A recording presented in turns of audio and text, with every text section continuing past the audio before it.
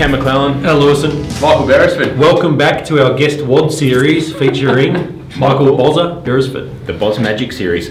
In our business, most of the people in our business own more than 6 properties. All of us own more than 6 properties. In Australia, there's 23, 24 million people. 2.2 million, something like that, own an investment property. How many own more than 2? 900,000. How many own more than 2? Very few. About the ATO says in Australia around 15,000 people own more than 6 properties. So what is it that we've done differently than the majority of other people who want to be property investors that buy 1 or 2? What stops them duplicating and get more than 6? Because let's be honest, you need more than 2 properties to be financially secure. So I want Michael to go through the key thing that 3 of us did and the majority of other team members that we've got working for us have done to achieve more than 6 properties. And this is probably the key thing that most people want to think about. Edo's one of my close mates from school group, has suddenly realised he may be worthwhile selling his primary place of residence and going back and doing what Michael's about to explain now, mate. So rent versus own. Yep. Which is better when you're building a property portfolio? Go nuts. All right. It's definitely better to rent. I'll give you the proof. What you need to understand, guys, are 2 key things: cash flow and compound growth. Compound growth is growth on growth on growth over time. Write it down, live it, breathe it every day. Cash flow comes down to the return that you get on the money that you spend. And owner-occupying a house might be nice, we all do it now, but it's not what we did initially because it takes up too much cash flow. Show you what we mean.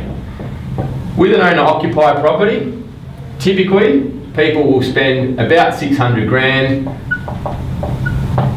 And the question that I ask them is, when you buy that property, how long are you going to be living in there for?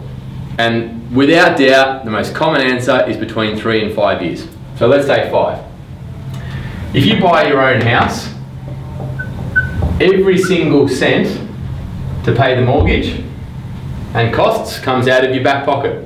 100% from salary, post-tax, so after the government takes their slice, and you're paying principal and interest. Now that's kind of 3 strikes and you're out. So let's break it down.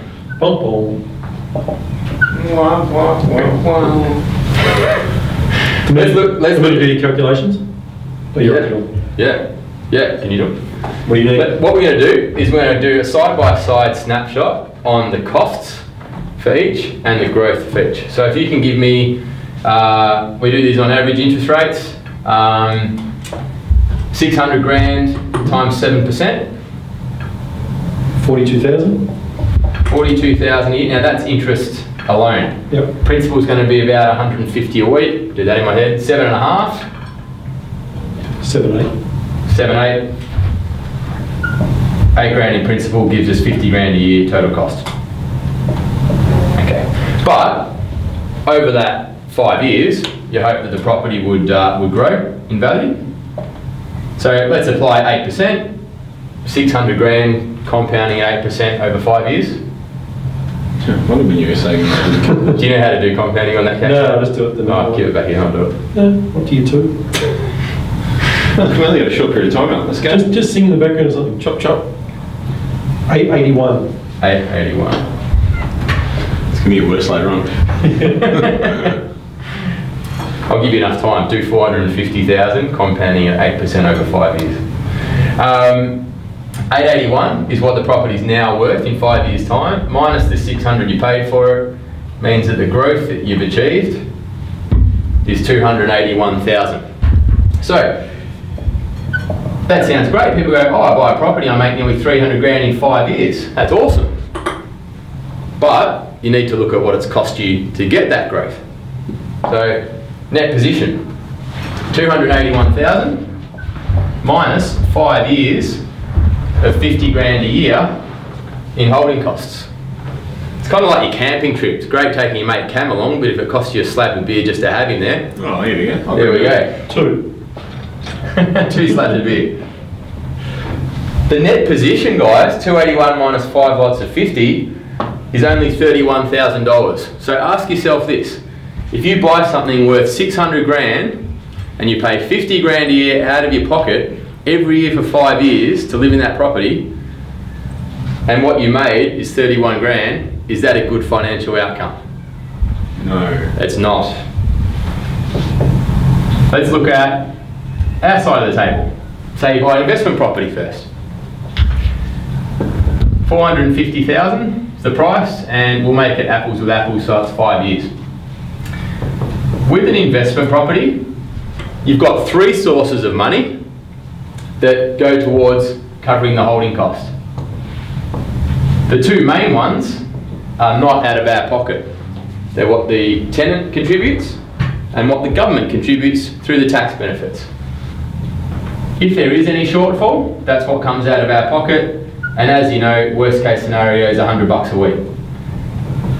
So that means that it costs you, worst case, 5 grand a year to hold this property. Okay, the rest is paid by these guys. So let's look at growth.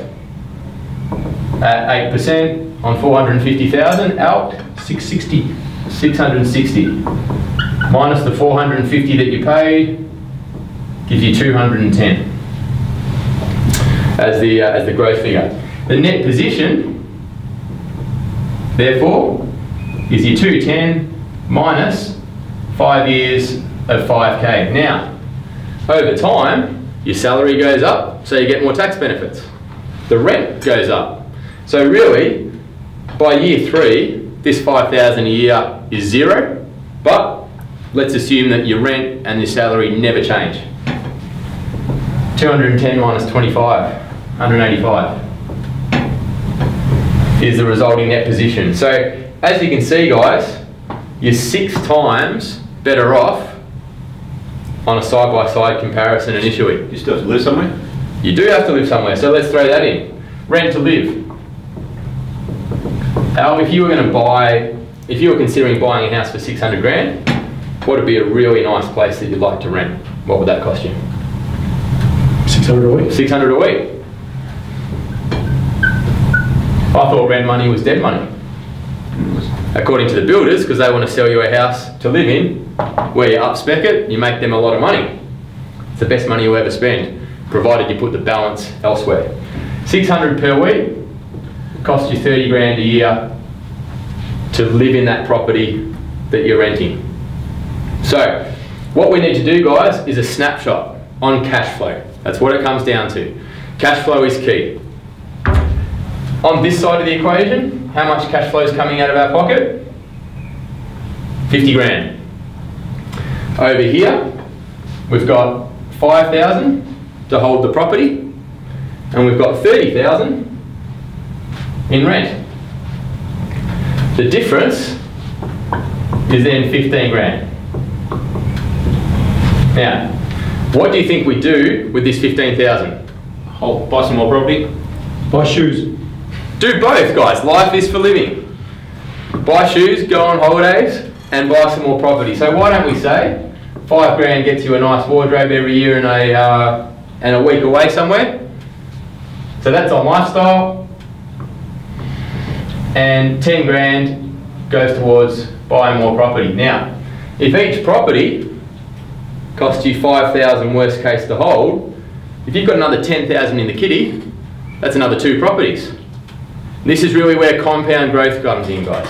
So, if that gives a scenario of 3 properties in total, we have 3 lots of 450, that gives us 3 lots of 210 as the growth, and 3 lots of 185 as the net position.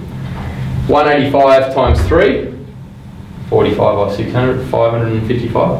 555. 555 is the net position when you look at a side-by-side comparison, dollar for dollar, out of your pocket. So you're saying 31,000 against 555? Hang on, you got to take off 30 a year to live. So let's take 150 off that. No, that's already taken into account. Is it? Yeah. This 15,000 surplus cash flow is every year. So guys, if you want a $15,000 pay rise and you want to be nearly 20 times better off, that's what you do. Rent somewhere really nice in a location that you'd like to live. For Cam it was Elwood, for me it was Port Melbourne. Al, where were you? Under a bridge. Under a bridge. They would have been able to buy more property. Bottom line is, guys, return on investment. Spend as little as possible to maximise the growth as possible. Thank you, Michael. You're welcome. It is. Sell your house.